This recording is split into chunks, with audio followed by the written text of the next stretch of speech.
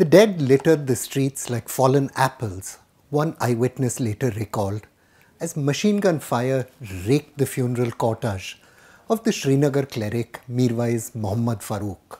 Fruit carts were used to evacuate the injured through the narrow lanes of the old city. 50 people were killed and hundreds were injured. The Central Reserve Police Force opened fire on the procession, Jammu and Kashmir's Human Rights Commission recorded decades later. It was never properly investigated and no one was prosecuted. Father to the secessionist politician Maulvi Umar Farooq, the Mirwaiz was a key figure in the making of Kashmir's anti-India Islamist movement. He was killed when jihadists learned of his secret efforts to make peace with the Indian government.